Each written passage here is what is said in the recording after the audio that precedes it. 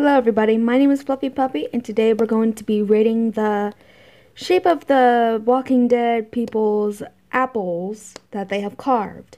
So let's look at Ten's first. Let's see how much he gets. Well, not bad, Ten. I'd give you a 9. Congratulations. Now let's see how much Ruby gets. Oh my gosh. That's a 10. Exactly a 10. She gets a 10. Oh, wow. Now let's see how much Violet gets. Let's rate this one good, Vi. Ooh, now that's a 9 right there. Not too bad. I like the ears, by the way. Now let's look at what you've done, Marlon.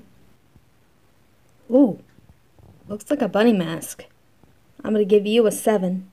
That's good, by the way. Yuki dookie, Lewis. Let's see how much you're getting. Ooh, looks like a Halloween kind of stuff. I will give you a 5. Alright, and AJ's cooking up something over here.